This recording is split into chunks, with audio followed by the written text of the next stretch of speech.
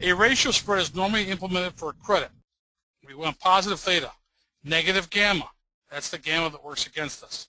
Therefore, an increase in volatility would have a negative impact on the strategy, and a decrease in volatility, a positive impact. So we want to make sure that we have a fairly good understanding of the position that we're going to create by doing a little bit of analysis of the stocks that we're picking, or the stock that we're picking. The first example that we're going to use today is going to be the call ratio spread. We're going to use Amgen. It's trading around 54.07. It has the dollar-weighted put call ratio of 0.66. So, not really very bullish, but not really very bearish. Kind of a little bit in the middle. January expiry, we're talking 39 days. So by buying one, selling two, we are going to collect 35 cents for this 1/2 ratio spread. Now when you think of the delta of the long one call, short two calls, it's going to be a negative 0.17. Obviously by being long, a positive 1 times 47, the long call, and then adding to that the negative 2 that we sell at a 0.32, we come up with a 0.17 negative delta.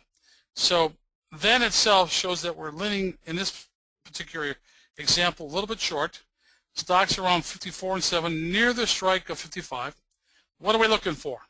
Well, to achieve our success, we need the stock to make a very slow and gradual move upward. At 60.35 at expiration in January, 39 days going forward, this spread at the prices that we put on here, 205 and 120, would be a break-even.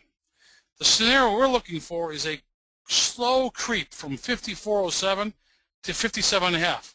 Notice that 57.5 happens to be the strike that we're short on the two calls. So what happens at that price range is that 55 call, which we bought at 205, is then got a value of 250. Well, that would give us a profit in this example. What did I put there? I put 55 cents, but it's actually 45 cents. So let's correct that while we're here. 45 cents, the difference between the 205 and the 250. And the Jan 57.5 call has a 0 value, okay? So at that point, we are going to collect that $1.20 times 2 for 240, okay? In our total example, we would pick up at 7.5 at expiry, $2.85 on this spread. Now on the downside, since we are doing a call ratio spread to the upside where we are short more than we're long, anything on the downside, what we're going to capture is just that 35-cent credit. Here's Amgen. What we're doing is we're looking to trade the calls. I got them priced at 205 here. We bought them a little earlier than the 207.14 market. So we're long them at 205 and we sold them at 120. So as I talked about, there's our theta, roughly about $2.50 that we're bringing in. Okay, all the deltas, your other Greeks are there. But what I wanted to bring up from this position is, let's look at the plot.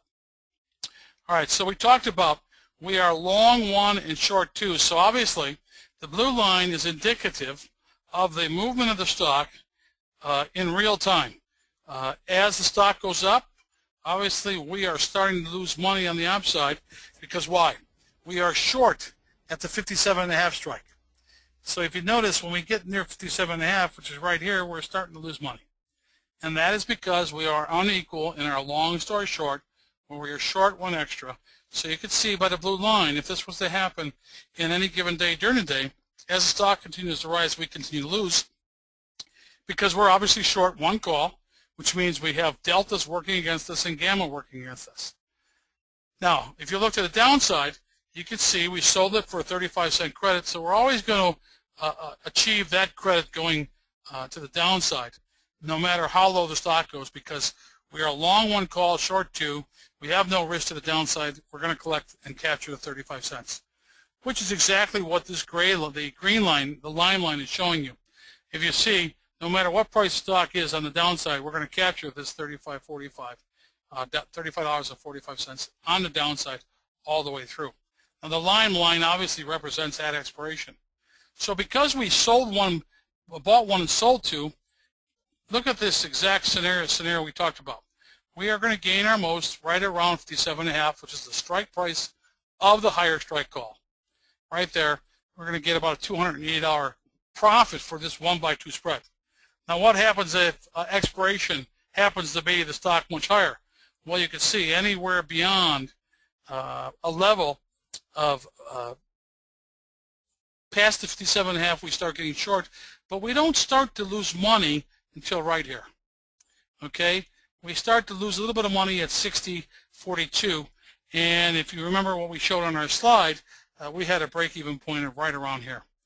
So you can see that we've still managed to make some money as the stock's going up, but when it gets to a level beyond to where the gamma and the delta starts to kick in of that extra call that we're short, then we start to lose money, just as if you could see on the blue line, which is not an expiry line, but it is a daily line. So what we're trying to capture is obviously the top of the TP. It looks like a TP because we're talking about expiration. If you look at the curve here, it's a little bit like a bell curve, but not so much because we don't have any downside risk because we're just doing a ratio, 1-by-2. When you sell a straddle or you sell a strangle, if you recall, this blue line looked very much like a bell curve because we had risk both up and down. So what is our risk here?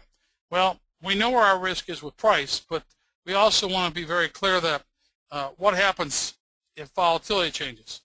Well, let's move volatility up to 50, which is a 25% increase, and see what happens. Well, what should happen is our little blue line, which is the only line that's going to be active here because expiry is expiry, is going to move to the downside because now we have more risk.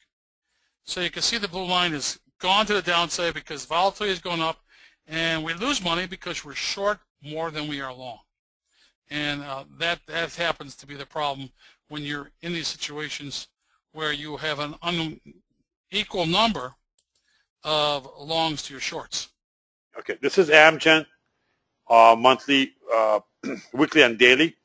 You'll see how the vol has been coming down as measured by the distance between the +2 sigma and -2 sigma. This is getting tighter. If you visually keep an eye on it, you'll see we've been trading in a fairly tight range from a multi-year point of view.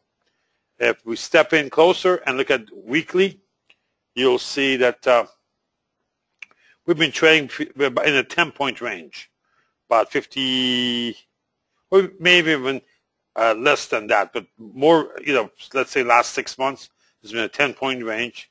Last month or so, last couple of months, we'll be in a range of about 6 points, okay? So 10 points from back there and 6 points here. So the vol is getting less and less. We have parallel sigma lines. That's typically is not a growth company.